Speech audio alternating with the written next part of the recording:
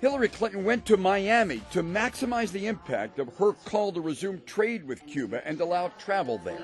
The Cuba embargo needs to go once and for all.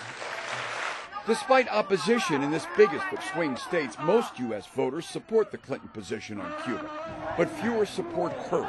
The new Quinnipiac poll found Clinton slipping to just a tie against Republican Scott Walker and Jeb Bush in head-to-head matchups. And Clinton's negative numbers are her worst ever. 57% said Clinton is not caring or trustworthy. Only Donald Trump did worse at 58%. Jeb Bush in Fort Lauderdale said faith in our institutions needs repair. It's up to all of us to work diligently to rebuild that trust. That happens one person at a time, one politician at a time. Donald Trump is still in Scotland, still boasting about his big lead in GOP polls. 20% today in Quinnipiac, double Jeb Bush's number.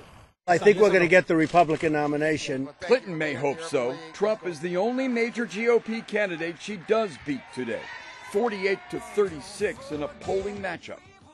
And ahead for Hillary Clinton is more on her email controversy, which could add to the perception among some voters that she's not truthful. I'm Steve Handelsman, NBC News, Washington.